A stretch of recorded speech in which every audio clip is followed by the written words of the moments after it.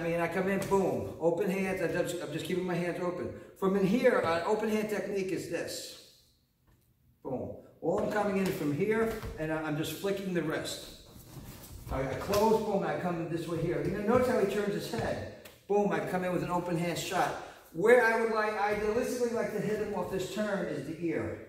Boom. Cup the hand, shatter the eardrum. All right, and all it is that, whap, whap, whap, and I'm in here. But notice I'm still using that forward pressure.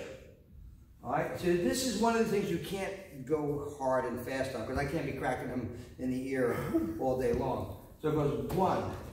From in here, all right, people make a mistake a lot. 1, 2, and then 3. My thing is this, 1, 2. So I touch him, boom, and I come back off this position. So it's just a flick.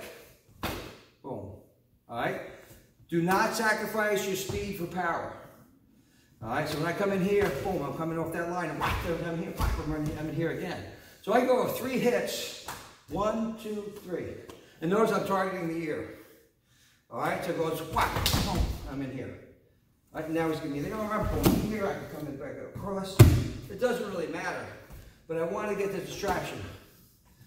Don't block here toward the bicep, shoulder, and here, just put your hand up this way, Joe.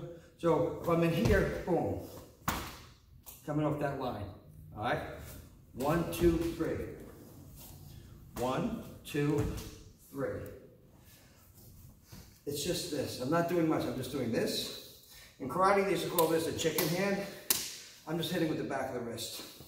And it's that. Boom. I just want to get his head to turn a little bit. So I punch 1, boom, and I'm in here, 2. And then I'm in 3. A lot of things can happen off of this, because why? You go, bop, bop, bop, bop, poof, turn. Oh, thank you. Boom, turn. Boom, heel hook. There's a million things that we can do.